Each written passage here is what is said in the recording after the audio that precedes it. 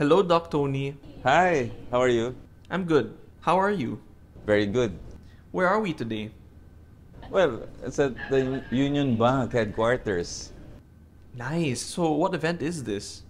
Well, I'm supposed to deliver a lecture on mind over matter. Wow, diba? What did you have for breakfast this morning? Just coffee. Just coffee. If you could eat one type of food for the rest of your life, what would it be? Vegetables. Wow. So, is there a heart-healthy food that you don't like to eat naman? Oatmeal.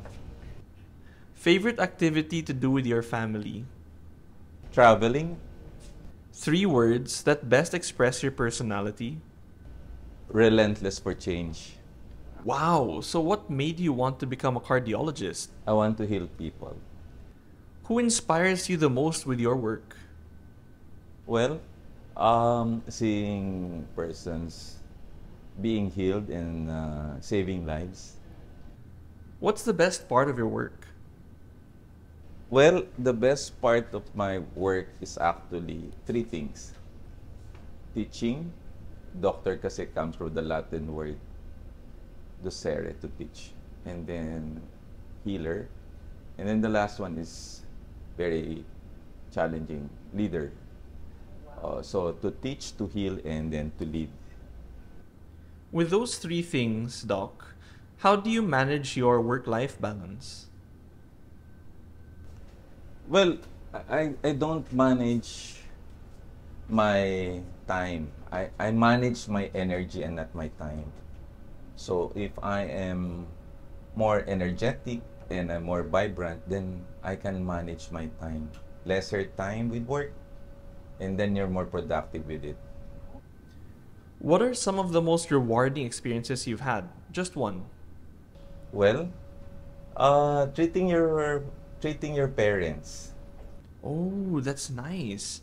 Is that your greatest work achievement? Well, I think, no? Kasi I owe a lot din sa parents ko. And I think treating your parents with the education given to me, I think that's the greatest reward, no? How can you handle stress in your profession? Well, I usually chill. I believe in the principle, reading Ryan Holiday's books. Stillness is key. Reading Stoic Principles, Marcus Aurelius. So, chill lang ako. I'm emotionless. Whatever stress that would come my way. Kasi cardiologist ako, I cannot panic eh. Di ba? What made you decide to use social media, Doc, for sharing health-related news and topics? Accidental. Kasi I was summoned to lead. And then I thought that I could reach more people if I would go into those social media. And somebody from the palace was able to view yung social media post ko. And I was called upon to be the national advisor for COVID. I love that. So what's your favorite social media, Facebook or Instagram? Lahat eh. But my preference would be Facebook in terms of following. But influencing critical thinkers, I think the Twitter. Any misconceptions about the heart that you want to debunk? Misconceptions about The heart. the heart. Well, they call it the loving muscle eh. But it's more than that eh. Kasi if you control your heart, you control everything. So it also controls the brain, your emotions, and your drive, no? So anatomically, it might be the organ for loving eh. But it's the center of everything eh. I love that. Can mental health, Doc, affect heart health? Yes. When you are not, when your heart is not in the right place, then your mind will also follow. So you need to be righteous, you need to be correct, you need to be courageous, so that you will be able to think of things that will decide a better life for you. Yun ang tingin ko eh. So, if your heart is in the right place, everything will follow. What's the best piece of advice you've ever received about staying healthy? Well, I think the biggest discovery is actually vitality.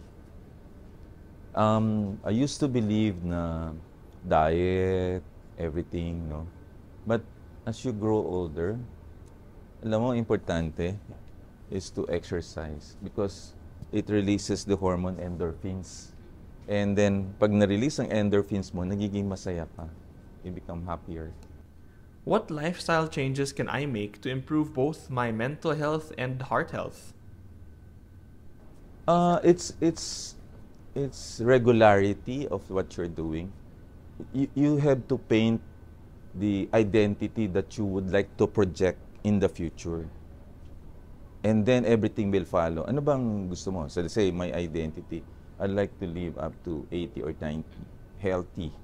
So that's the identity that I'd like to project. How can I best manage stress and anxiety? Well, you need to plan first kung ano yung gusto mo.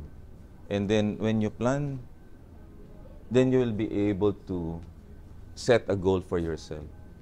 Why is mental health very important? Mental health because it controls your life. Kasi a lot of people, akala nila during the pandemic is about the COVID lang, pandemic, and then the lifestyle. But there's another epidemic brewing up, and that's the mental stress. It's something na hindi alam na a lot of people. Why is it important to prioritize both mental and heart health? Well, it's interrelated tsaka link sila eh. Because if you're physically active, your mental health will follow. Any advice on how to keep calm during stressful times?